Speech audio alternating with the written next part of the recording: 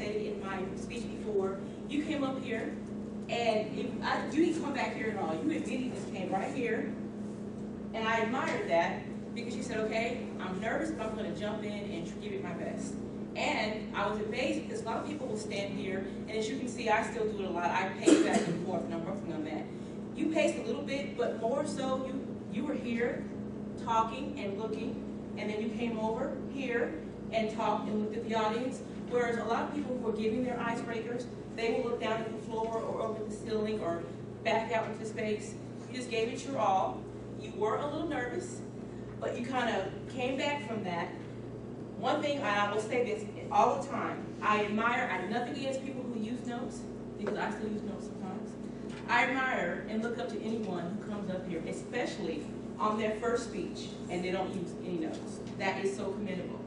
So I like that you did it. That just shows me that you are ready to jump in and get your speeches done, contribute to your Toastmasters career, contribute to the club. A lot of people said that they love that you smiled, and you did smile.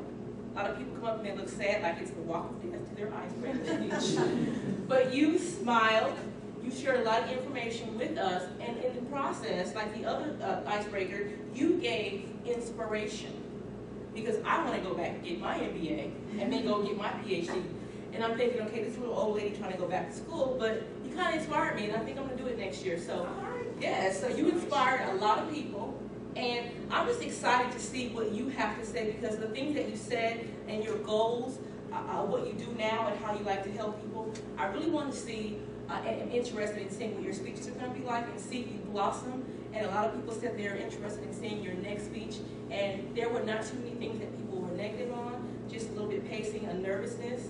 Besides that, I think you rocked your first icebreaker speech.